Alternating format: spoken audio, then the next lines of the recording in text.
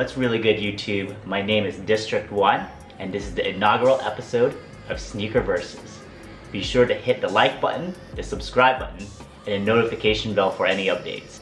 Today I'll be putting two work boot style shoes head to head to see who comes out on top. We have the Nike SB Passport work boot going up against the ALD 993 Broccoli Beefs. The Dunk High's official colorway is Carbon Green and Cinderwheat Gold. It's an official collaboration between Passport, which is a Sydney, Australian skate retailer, and Nike SB, and it retails for $120. It's likely inspired by the national parks that surround Sydney, Australia, which is the location of Passport.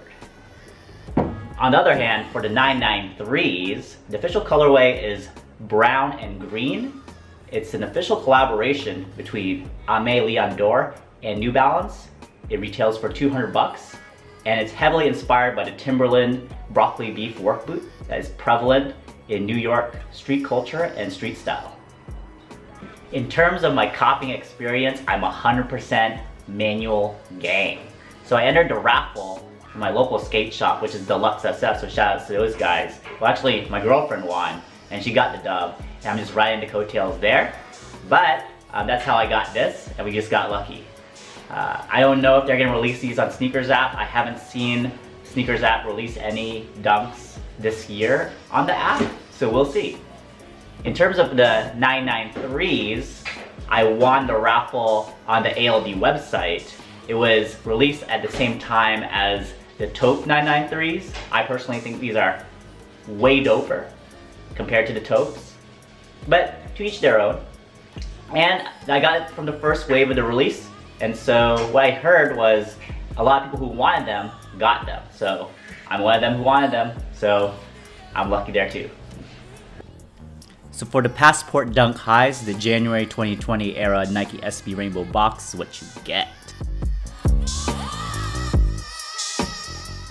The ALD 993s, on the other hand, feature a fully custom box with a shade of green that reflects the green hits on the shoe.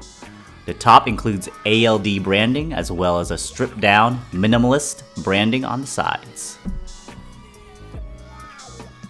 Starting with the toe boxes, for the Dunk High, it features an autumnal brown-orange canvas on the toe box. With a lack of perforations here, traditionally from an SB Dunk, I'm pretty curious on how this shoe will ventilate. Surrounding the outer edge of the toe box, we have this shaggy olive suede. Now for the 993, we have a very nice brown mesh on the toe box area. Also in the toe box area, we have some reflective green 3M hits, reflective black 3M hit, and then surrounding the toe box, we have a high quality pigskin suede in a lighter shade of brown. So moving to the lateral sides of the shoes and back to the Dunk High, on the mid panel, again we see the same canvas material that's used on the toe box. Stitched on top, we see a brown tumbled leather swoosh, and closer to the back of the lateral side is a remix of the Passport Working Man logo, with using the Nike swoosh as a shovel. Lastly, we see brass D-ring eyelets on the upper flaps. For the 993s, we see the rich brown pigskin suede throughout the majority of the panels of the shoe. You see the N center logo in green with a black outline. There's also a TPU lace eyelet stitched into the shoe with an N also present there. As we progress to the heel portion, you'll see a 993 embossed in silver.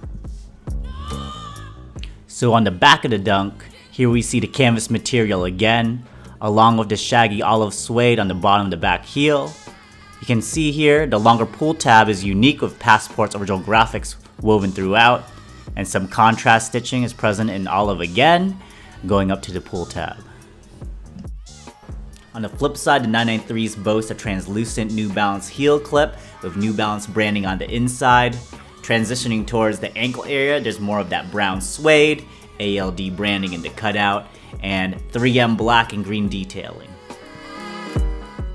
On the Dunk, it's very similar to the lateral side with olive suede panels, that light brown canvas, as well as the leather brown swoosh. So for the 993s, we also have very similar detailing as the lateral side. So for the Passport Dunks, they come with rope-style multicolor laces. The default laces are predominantly a mix of light and dark browns, and the two additional alternate laces are predominantly brown and predominantly olive green.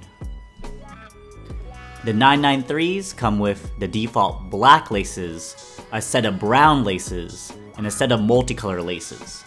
These multicolor laces give the shoe a new dimension, and I believe this is what I'll go with. The Dunks tongue continues the trend of the brown canvas material and extends to a unique leather panel with both Passport and Nike SB branding. Topping it off, there's a woven pull tab similar to the backside of the shoe. This should help in donning the shoe since the shoe is much more sturdy than other Nike SB Dunk highs. The 993's tongue continues the presence of the rich brown mesh, a 3M green panel with New Balance Made in USA embroidered on top, as well as a cutout revealing 993 branding. The Dunk inner collar is a similar olive green tone to the shaggy suede overlays. The insole boasts the Working Man logo on one foot and Passport logo on the other. For the 993's inner collar, it's a standard cotton black layer, as well as an insole with a panel of stitched fabric, calling out Aimé Leon d'Or. The upper of these Dunks sit on top of a black colored midsole. It's accented with this brown colored contrast stitching, similar to the canvas uppers. The 993's come with an all black midsole. This is such a contentious debate in the New Balance community when it first came out, because some said it would be better with a white midsole, but personally, I heavily disagree. On the Dunk's bottom, there lies a marbled gum outsole. Note that there's an exposed foam in the middle with Nike SB branding that's color matched with the rest of the shoe. For the 993 outsole, on the other hand, it's fully blacked out. Simple and clean. In terms of the fit for the Dunks, I usually go true to size, but for the 993, I usually go down a half size down for my true to size. And in terms of craftsmanship, I gotta say, New Balance, you keep outdoing yourselves. This craftsmanship is immaculate. Whereas, for these Dunks, I noticed a little bit of a glue stain between the midsole going into the leather panel that surrounds the toe box. So my overall thoughts between both of these shoes, why am I comparing both of them? I think it's because the overall work boot style aesthetic is very in style right now. I mean, you can see two different brands, New Balance and Nike, trying to incorporate that aesthetic into two different types of models. I would say if you'd want to go with something a little bit more work boot-esque, I would say go with the Nike Dunk High. I mean, it is a high, and it also has its stylings and ruggedization that you'd expect from a work boot. For instance, the canvas on the toe box, the canvas on the lateral and medial side. So that would be my recommendation. If you want something a little bit more stylish and versatile into your wardrobe, I would say go with the 993. Because if you see the black midsole, the black outsole, that could mesh very well with black pants, blue pants, and in addition, the comfort for these 993s, astounding. But overall, I want to hear what you guys think in terms of the comparison between both of these two models. Are you a New Balance head and you just absolutely gravitate towards the 993, or you're a Dunk head and you don't even want to think about New Balances? Let me know in the comments down below.